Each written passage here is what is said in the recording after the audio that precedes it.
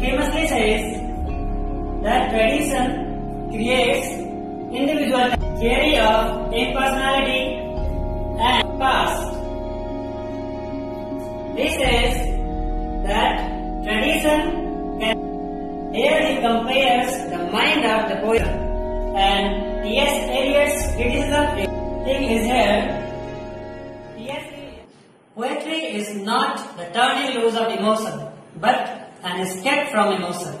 It is not the expression of personality, but an escape from personality. Yes friends, this is very famous quotation of TS Eliot, which he taught in Tradition and Individual Talent. Welcome to TS channel. You are with AJ. Today we are going to discuss about Tradition and Individual Talent, written by TS Eliot. Before discussing about the Tradition and Individual Talent, let's know something about TS Eliot, whose lifespan is 1888 to 1965. Friends, TS Eliot is a prominent figure of the modern era, and he is also known as the Matthew Arnold of 20th century. He is cultural critic, poet, as well as a dramatist. His famous works like Wasteland, Hollow Man, of course, a very famous drama, Murder in the Cathedral. Okay friends, let's talk about the individual talent. Here, he famously says that tradition creates individual talent. Individual talent does not create tradition. For what? He has divided this work into 3 parts. This work, published in 1919 in The Egoist and 1920 in The Sacred Wood. It is the first work of criticism by TS Eliot.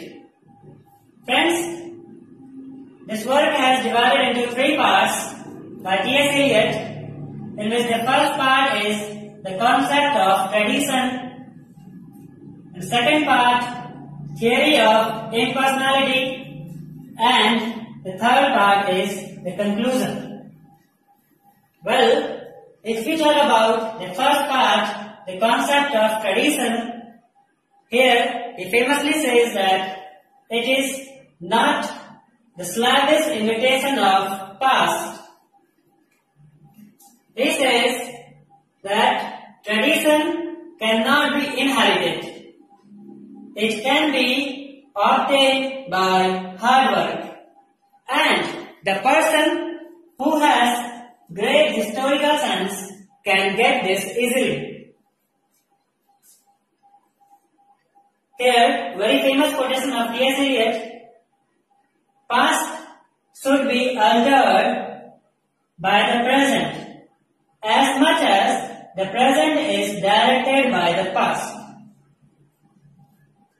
In second part of this work, he talks about theory of impersonality. He says that the mind of the poet is the spread of the platinum. Here he compares the mind of the poet to catalyst. He says poet should avoid the personal emotion, as he says poetry is not the turning loose of emotion, but an escape from emotion. It is not the expression of personality, but an escape from personality. It is directly in reaction of Wordsworth's subjective criticism, and T.S. Eliot's criticism is known as objective criticism. You must know about it. Friends, later in third part, conclusion, he says that the focus should be shifted from the poet to the poetry. His famous quotation, like the immature poet imitates and the mature poet steals. One more very important thing is here, TS Eliot rejects the comparison method of Matthew Arnold because the context is different for different ages. Thank you very much.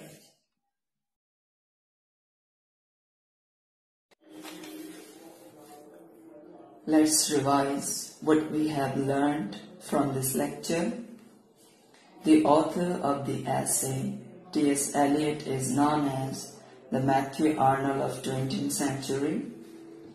The essay was published in 1919 in a literary magazine, The Egoist. It has 3 parts. The first part is Conception of Tradition. The second part is Theory of Impersonality of Poetry. And the third part is Eliot's view in early 2 parts or conclusion. In the second chapter, Eliot compares the mind of the poet to a catalyst. Now focus on some more points. What is tradition? According to Eliot, tradition is not following the ways of the ancients blindly, or not a blind adherence to the ways of the previous generations. Tradition involves a historical sense which enables a poet to perceive not only the pastness of the past, but its presentness. According to him, the personality of the artist is not important. The important thing is his sense of tradition. He also says, tradition is the means by which the vitality of the past enriches the life of the present. Here in the essay, Eliot disproves theory of Wordsworth, where Wordsworth regards poetry as passion and emotion, which he again modifies by his description of the poetic process as recollection in tranquility. Eliot says that poetry is neither emotion, nor recollection, and nor tranquility. According to him, the progress of an artist is a continual self-sacrifice, a continual extinction of personality. It is in this depersonalization that art must be said to approach the condition of science. That's all, dear learners. Thank you for staying with us. Please don't forget to share and subscribe our channel. Bye-bye.